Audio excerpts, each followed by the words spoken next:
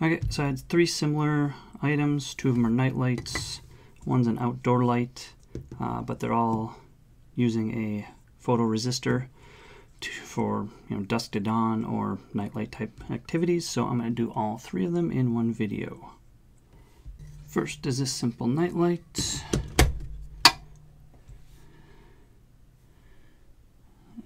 Okay, so it's pulling 2.1 watts in standby mode.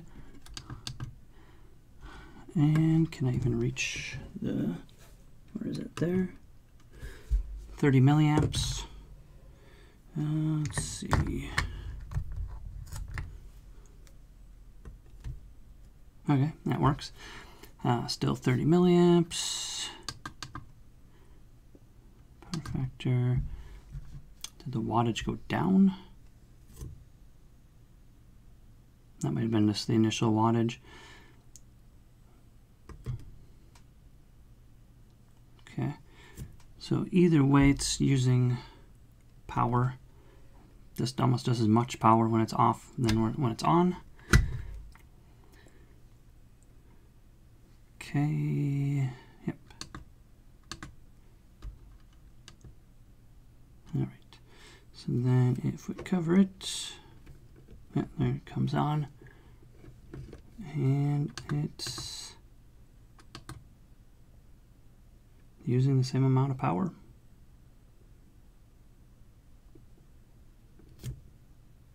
Whether it's on or off.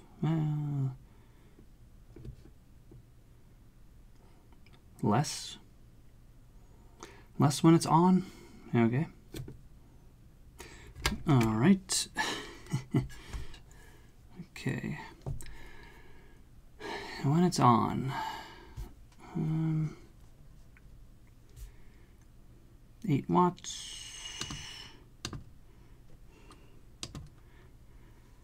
100 milliamp box.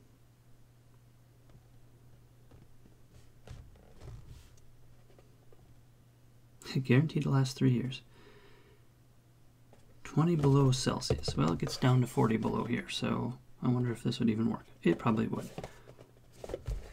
Okay, so I'm going to time it. I got a light shining at the sensor just to see how long it will stay on once I turn it on. Okay, so there should be sufficient light, and we'll see how many minutes it takes. That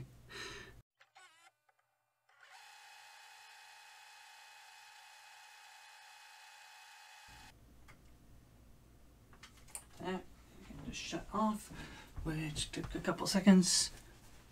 2:40, 2.5 minutes. Okay, 2.5 minutes for it to shut off.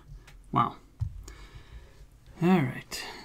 Okay, so it's off. The wattage drops. Oh, it's not even pulling any amps. It's still using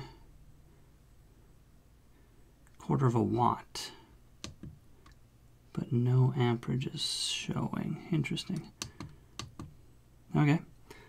All right, so I got this nightlight, INTERTEK, and there's 3 screws on the back, and I've already taken it apart. It's got 3 simple screws. One of them shorter, goes in there, simple opening, and the big plastic piece just mounts there, and the light shines up into it. Prongs are the same width, so it doesn't matter which way you put it in the socket.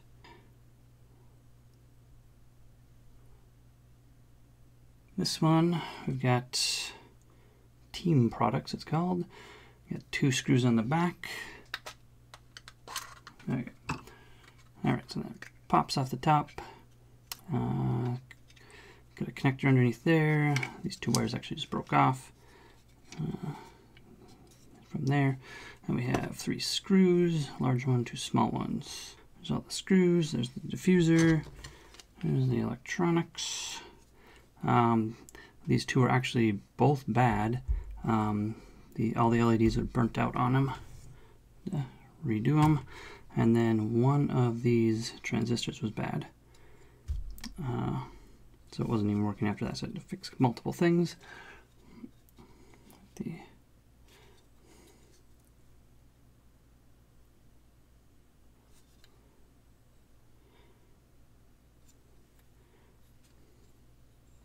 Still warm. Oh, okay, so this one, this does not come off easily. I actually had to put pliers on it and damage this in order to pop it off. It was on there very tight. Just a simple ring though. Okay, so I actually haven't taken this apart yet. Let's get a good, stop moving. This looks, similar to every single other one. LEDs and a chip controlling it. Alright, simple plate. And then typical shell inside for a heatsink. Just go on here in a way that you can't put it on without going backwards. And the answer is no, you could put that on backwards, so that seems kind of bad. It starts at 1, goes from G backwards all the way to 2. Whatever.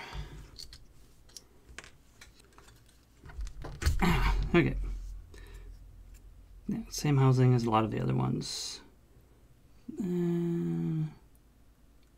Those are just pushed in there. Looks like maybe there's some adhesive. No, that's just plastic or something. Nothing special. All right.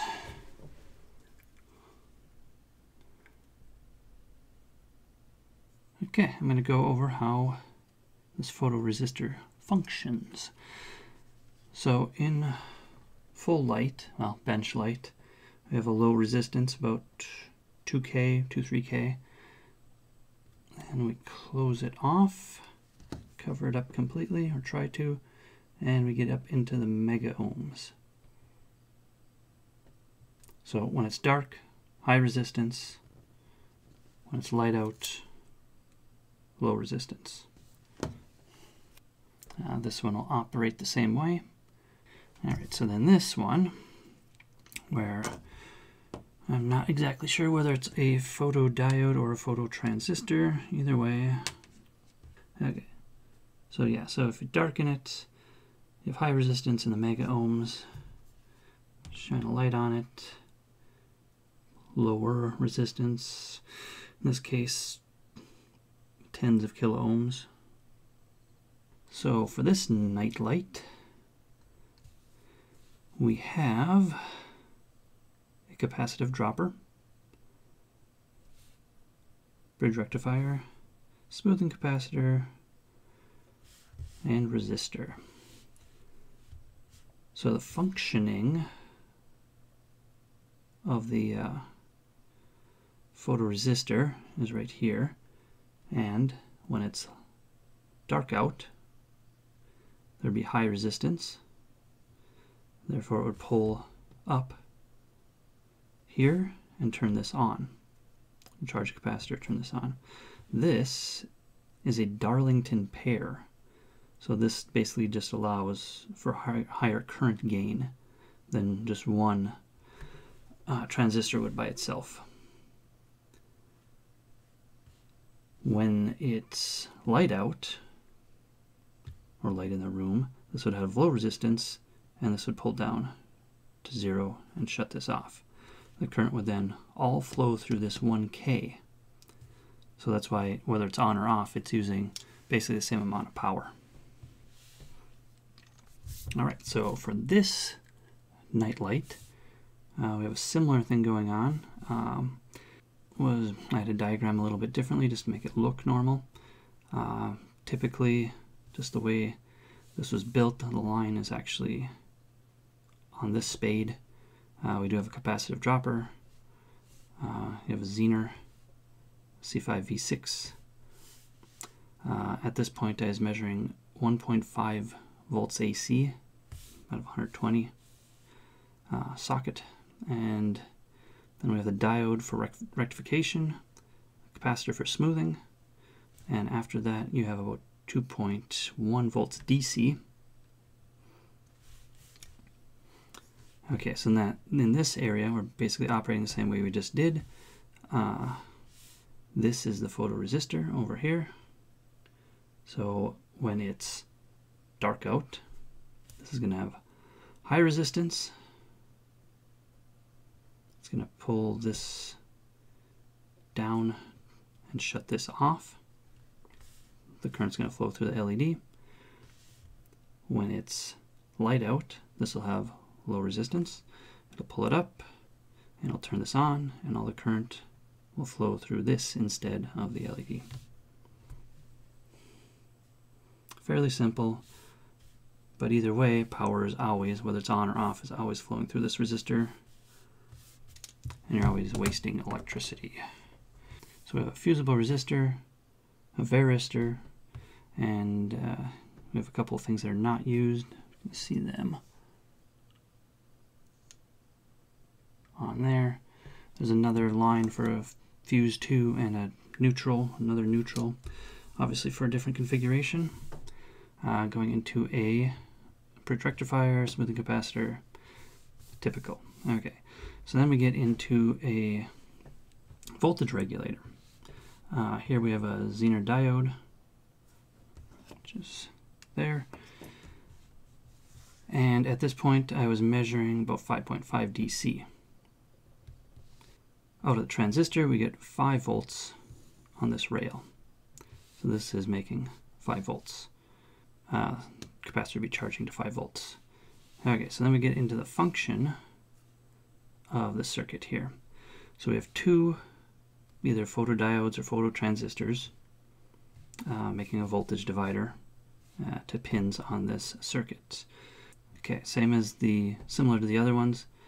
When it's dark out, you have high resistance to this. It's going to pull us down to the 0 and send a signal to there, depending on which one or both, or however the logic works in here. Maybe it's waiting for both of them to go low.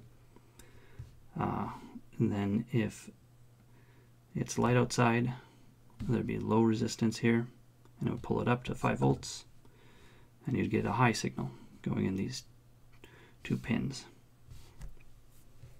So what this is doing is when you turn this light on, it automatically turns on by default. So the default setting is to send us power out through here to turn this MOSFET on, which grounds out the other circuits for the lights. And then if it's dark enough out, in about 2.5 minutes, there's obviously a timer in here as well, it will shut this off. Like I said, not exactly sure whether it's using just one or both to determine whether it's dark out, or if it's a full high or full low, or if it's looking at a range in between, a more gradient range of what exactly light and dark is. But either way, when it's dark, it turns us on. When it's light, it turns us off. Up through, so we get the ground through the MOSFET to the sense resistors. There's an extra one on here for obviously different configuration that's not used. And then you have your current controller, which is a BP5131, and then going through your LEDs. And that's it. All right, if you have any questions or comments, leave them in the comments below.